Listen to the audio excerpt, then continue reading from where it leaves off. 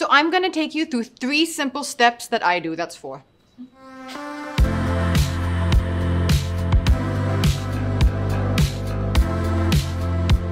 I want to show you my best trick for making your lipstick last all day and all night, wherever you're going. First, I'm going to line my lips. So I'm doing a red lip today. So that helps you to create the perfect shape that you want for your lips. Then you're going to apply the color that you want.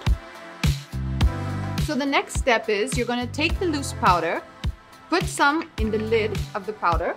Then you're going to take a tissue, a single piece of tissue, apply it on top of your lips. That ensures your lipstick is not going to bleed, feather, or transfer onto anything, and you want your lips stained perfectly even for a long time. That is my go-to trick.